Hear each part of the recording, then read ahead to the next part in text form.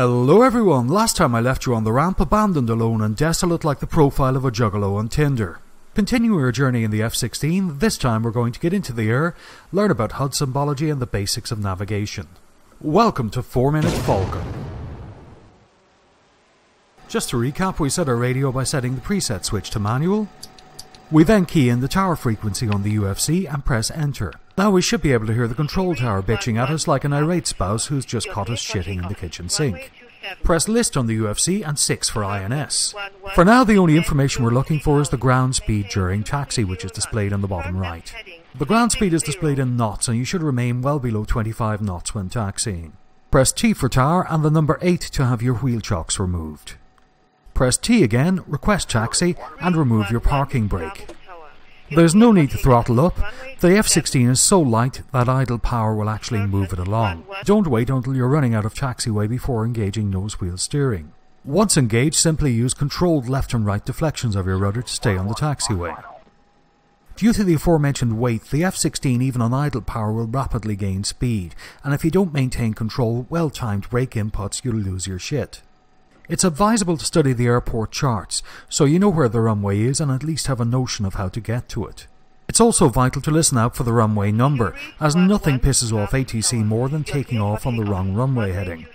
Line up on the runway and apply your brakes. Rotation speed depends on the loadout of the aircraft and varies between 125 and more than 167 knots. To determine rotation speed, it's best to use a weapon delivery planner, which I'll link below. Throttle up to 80%, release the brakes and engage the afterburner. Disengage nose wheel steering before 80 knots. Use your rudder to keep centered on the runway. When you reach rotation speed, gently pull back the stick and avoid scraping your tail on the runway. Once you have a positive rate of climb, retract your landing gear. Once airborne, you'll see a message at the top of your HUD reading No RAD.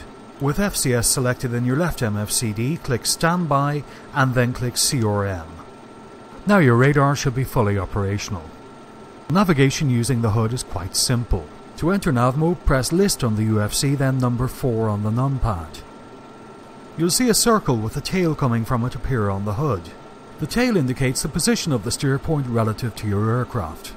For example, if the tail is pointing up, the steer point is somewhere ahead of you. If it's pointing down, it's behind you. If pointing left, it's off to your left. If pointing right, it's off to your right.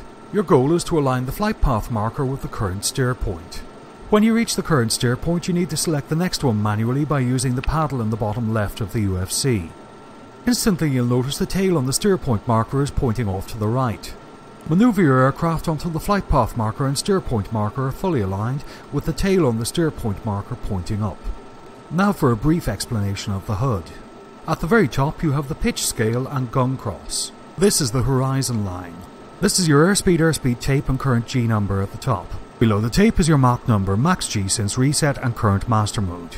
This is the heading tape and below is the roll indicator. This is the altitude scale with your current altitude on the right. At the bottom of the scale is your radar altitude. There are obviously a few different HUD modes, but as this time we're just covering navigation, I'm going to stay with the basics.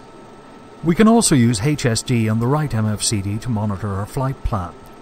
With the OSB buttons on the top left, we can change the scale of the HSD, maximizing the scale until the entire flight plan fits on the HSD. When you're heading back to your home base, don't forget to check in with the tower and request vector to land. Make sure you follow their instructions precisely, as they have a habit of being quite demanding. However, if you miss your chance, you may find yourself being sent around in an endless circle like some poor idiot trying to break the world's longest rim job record. I'll cover landing in a later tutorial because, as you can see here, I definitely need the practice. There are a few things I've skipped, but I'll be going back over them when covering the relevant areas. My philosophy with this set of tutorials is akin to that of a cannibal eating an obese person. Take small amounts and often, and before you know it, you'll have downed the whole thing. On that nutritious note, I thank you very much for watching. Please don't forget to dislike or tell me to go fuck myself below.